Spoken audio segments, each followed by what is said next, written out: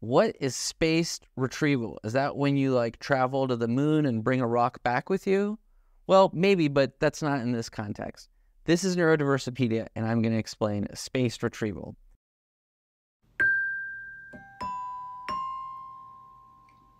This is a concept around memory training. If someone has a really hard time remembering, how do you teach them to memorize something? That could be like their phone number or their address, really important things that you probably need to know in case you're outside and you get lost.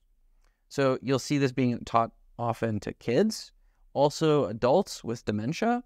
Spaced retrieval is this concept where your memory will lock things in better if it repeats things in a certain interval and that interval grows over time. So I could say, here's a phone number and let's memorize it, right? So we memorize it, we can write it down, and we could say it really quickly before I forget.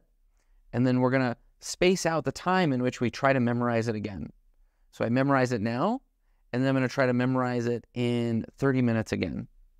And then I'm gonna try to memorize it again 60 minutes after that.